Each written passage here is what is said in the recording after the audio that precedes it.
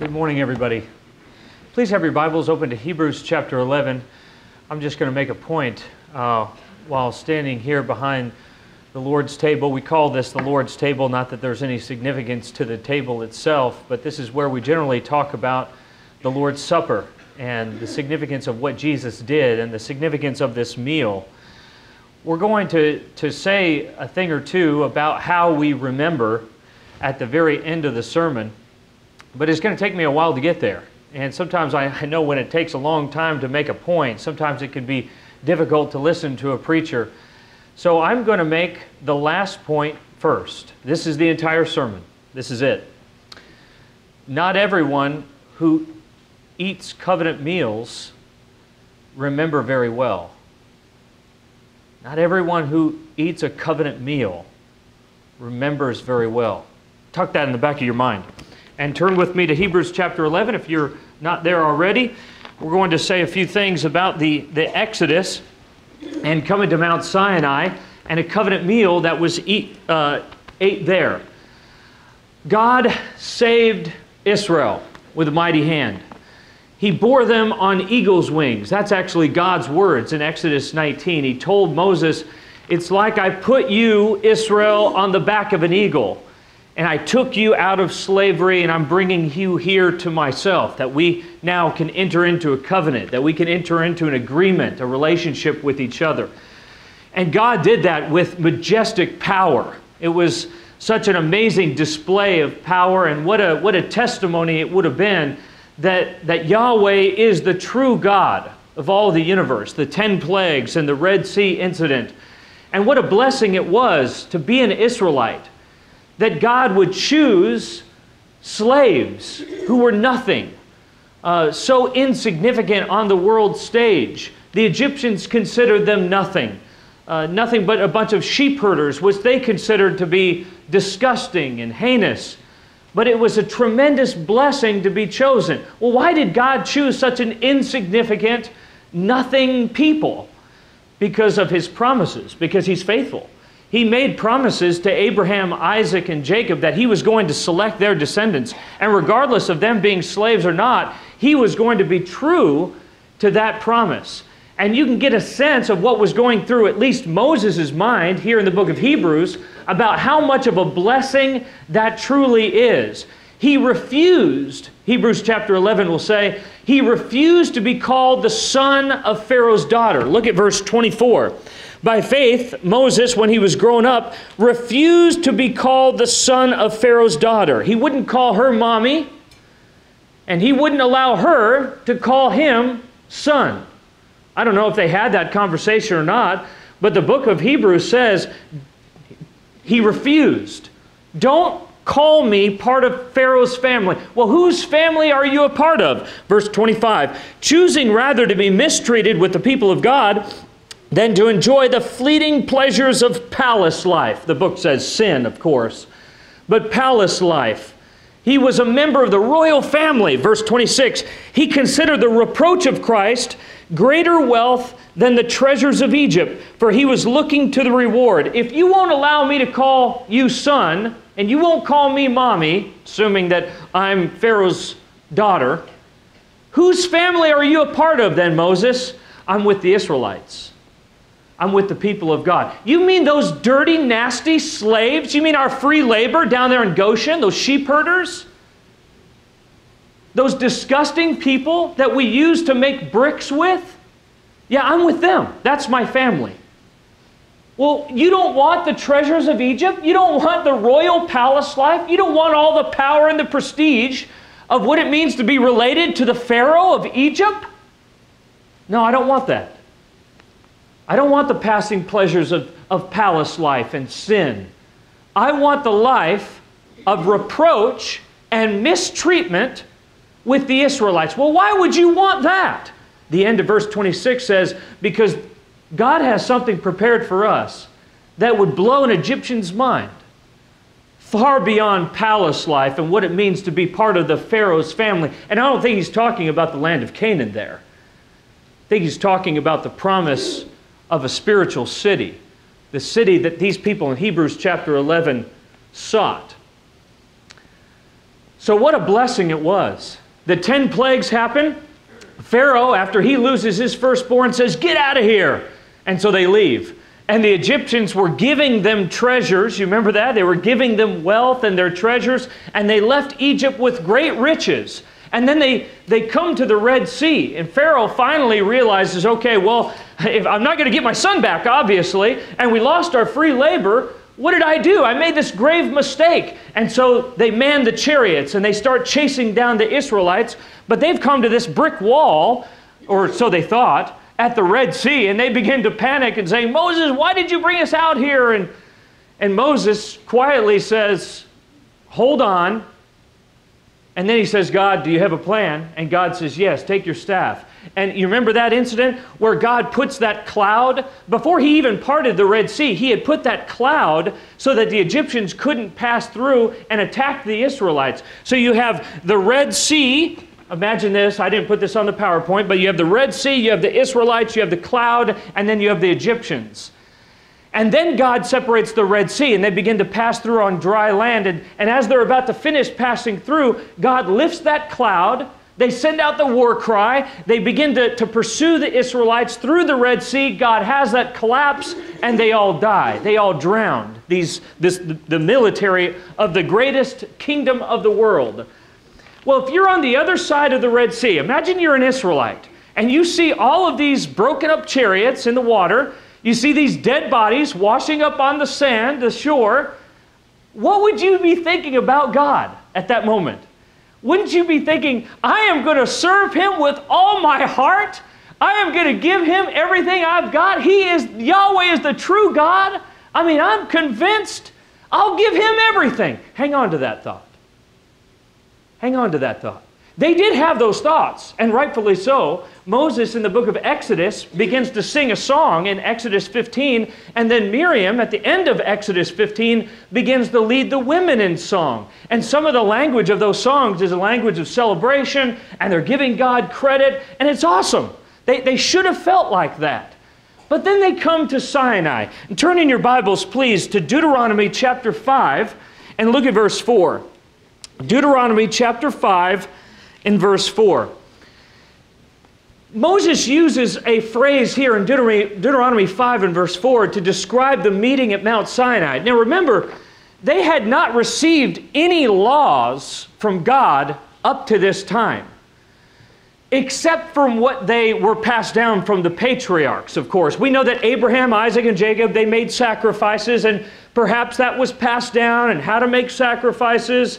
And they knew Cain and Abel's story, if that was passed down. You can't murder people. And they would have known what God said after the flood. If you murder someone, your blood shall be shed.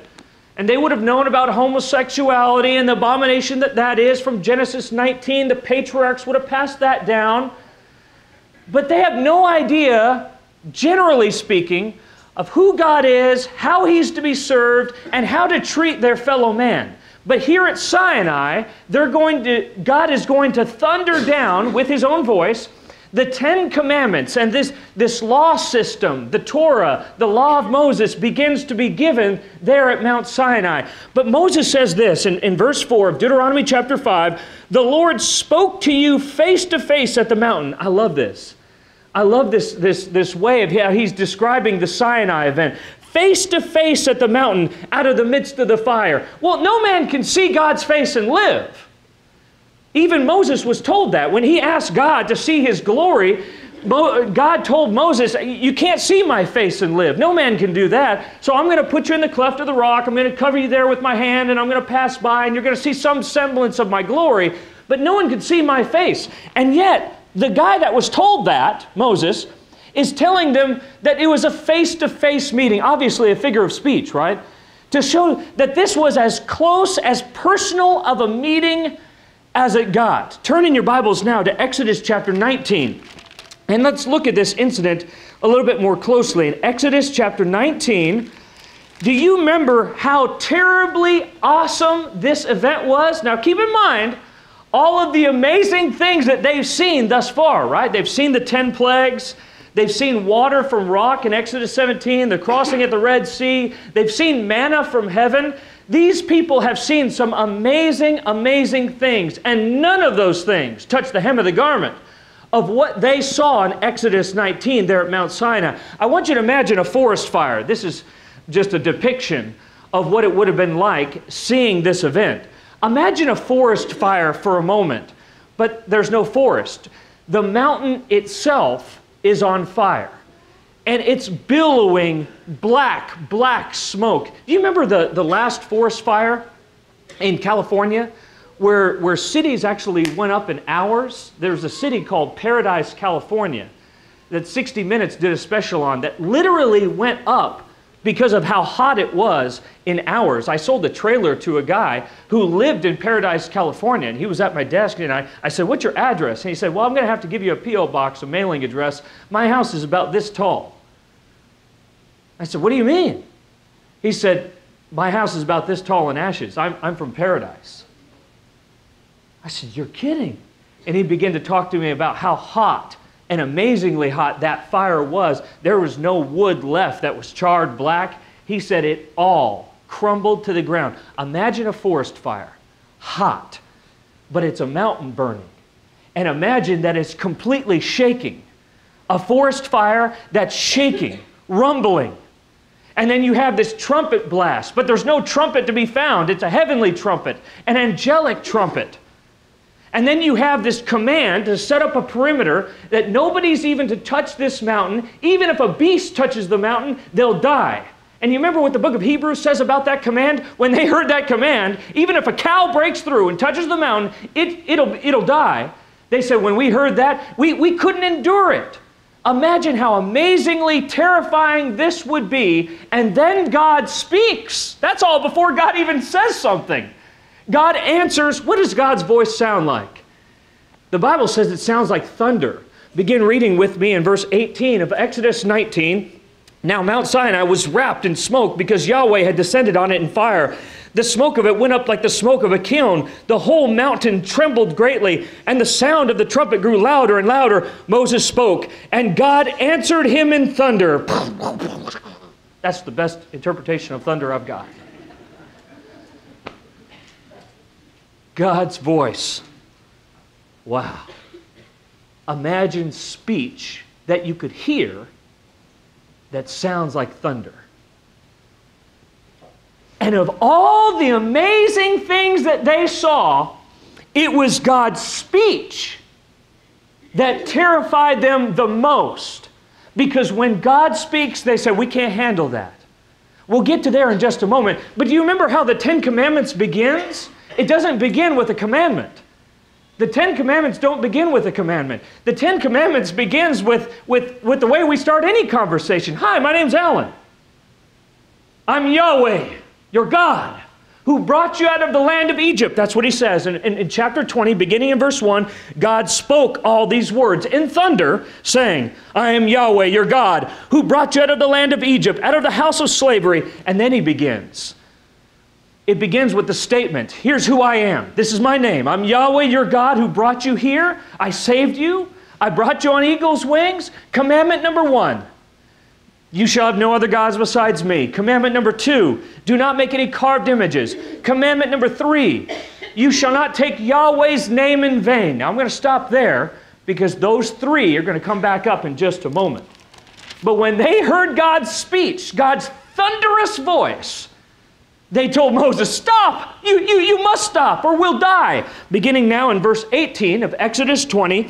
Now when all the people saw the thunder and the flashes of lightning and the sound of the trumpet and the mountain smoking, the people were afraid and trembled, and they stood far off and said to Moses, you speak to us, we will listen, but do not let God speak to us, lest we die.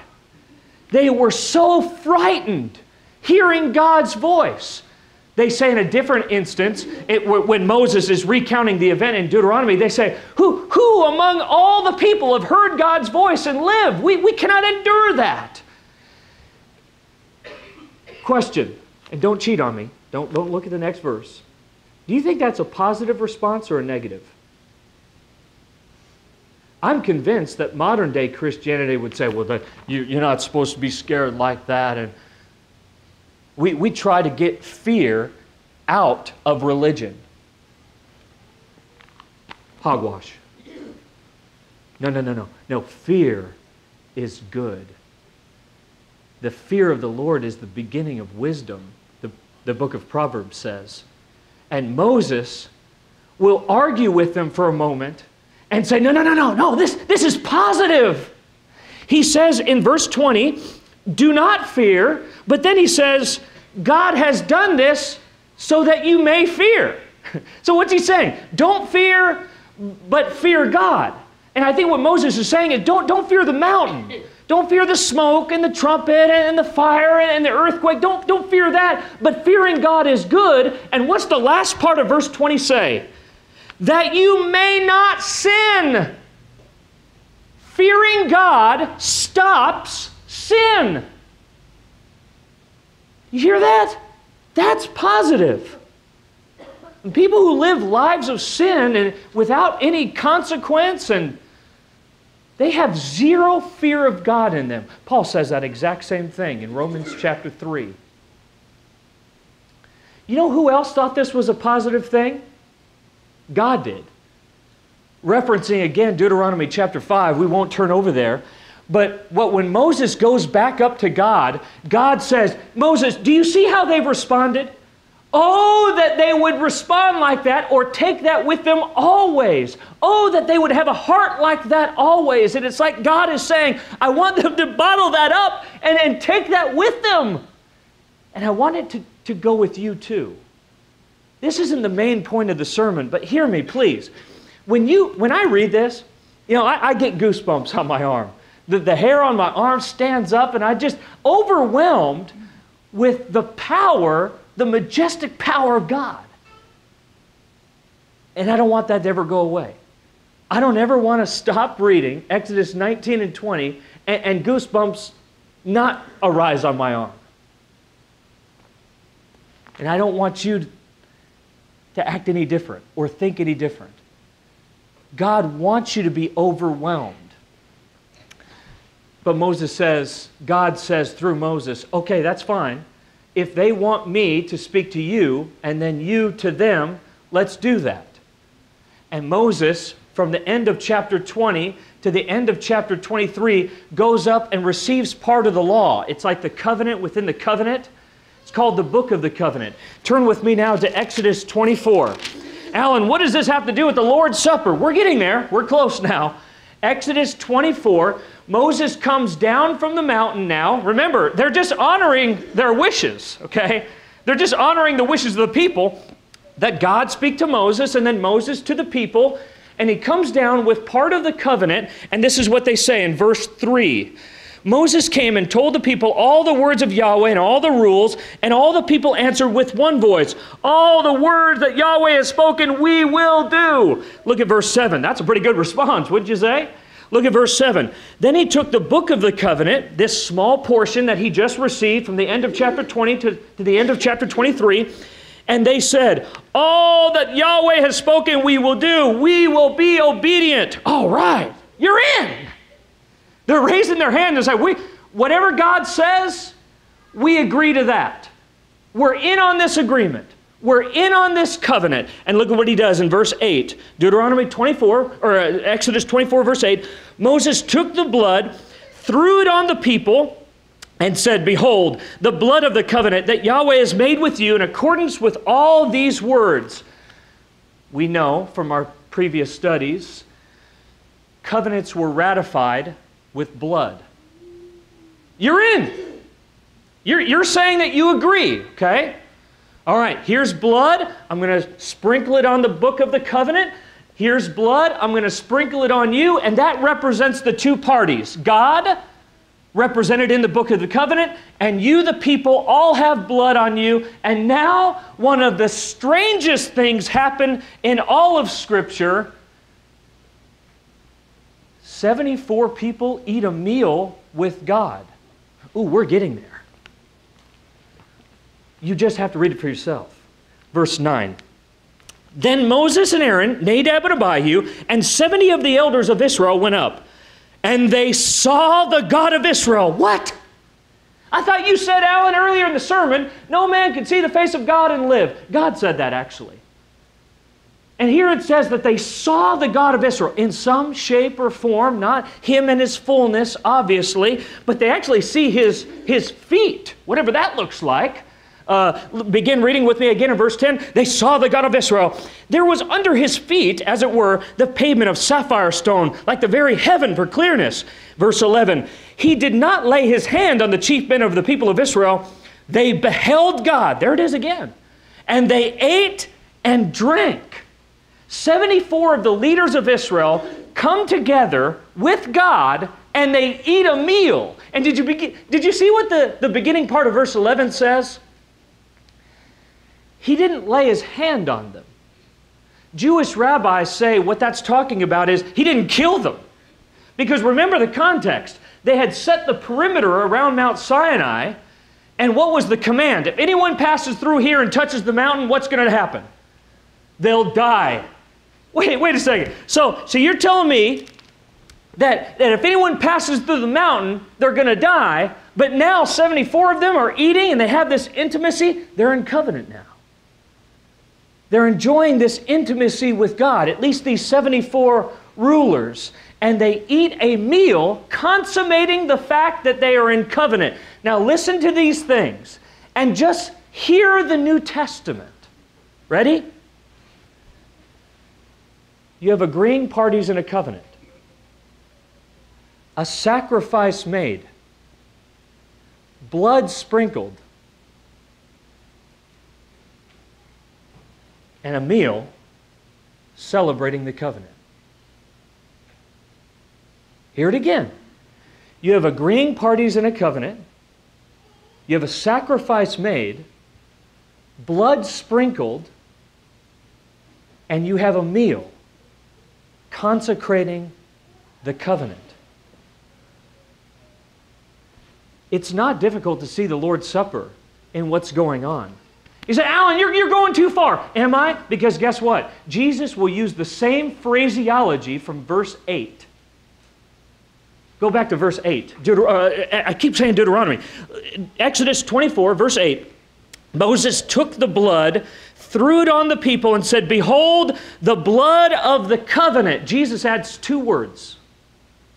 My blood, and new covenant.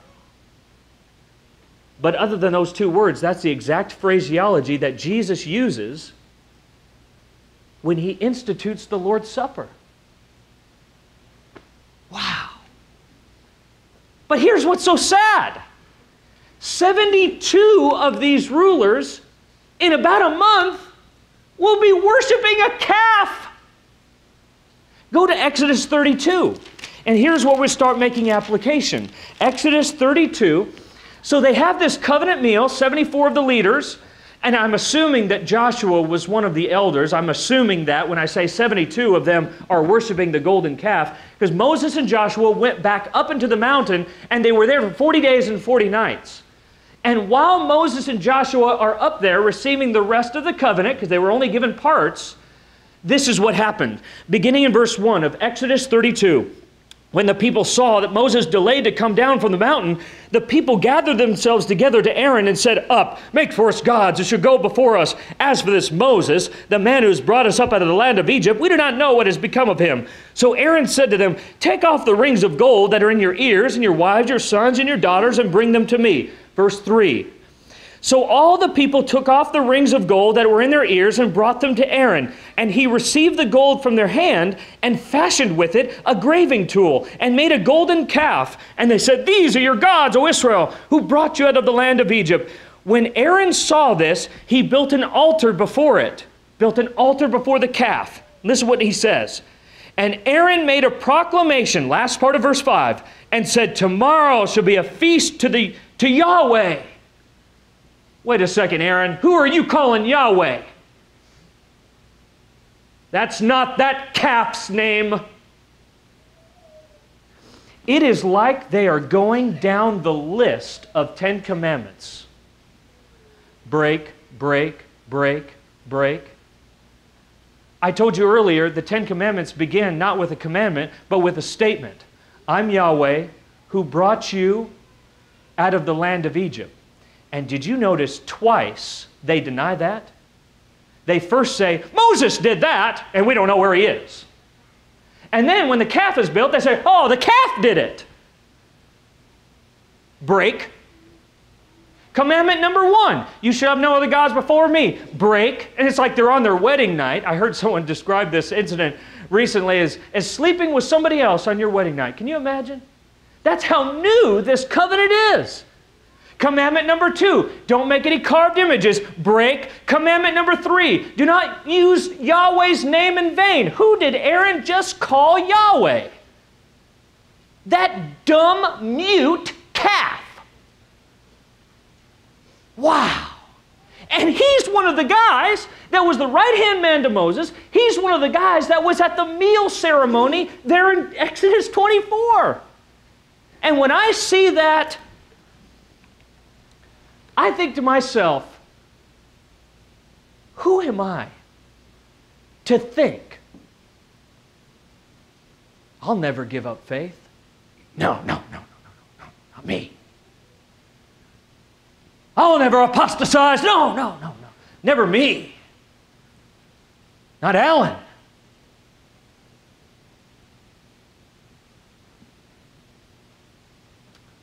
No, it's possible. And I'm so glad that I have a covenant meal to remind me every week. Alan, you raised your hand. You raised your hand. And you told God, I'm in. When you were baptized into Christ, Alan, you raised your hand and you said, I'll be obedient. Everything you say, God, I want to be in a relationship. I want to be in covenant. And I'm so glad it's every week. I'm so glad that we do this just the way the disciples did it in the first century. Because I don't know about you, but I need a weekly reminder. At least that. To get my compass straight. To make sure that I'm thinking straight. And I'm focusing on the things that I need to focus on. But do we remember better than they?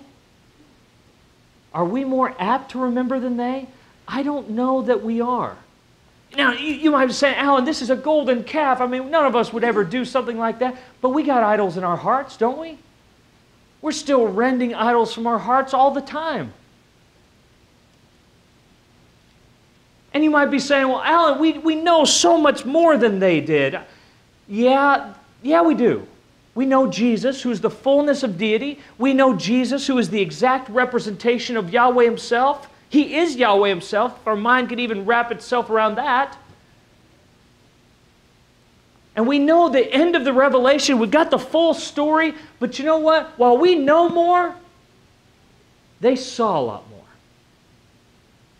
They saw a lot more than I've seen. And here they are, about a month later, doing this. So, take heed lest you fall. And just realize this is possible for us. And we need this. We need this reminder. Please get out your songbooks and turn to the Song of Invitation. I love the 9 a.m. sermon.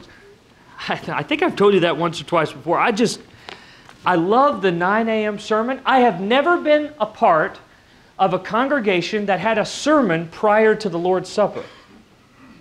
In all the congregations I've ever worshiped at, the sermon is always the last thing that they do. And then there's an invitation song.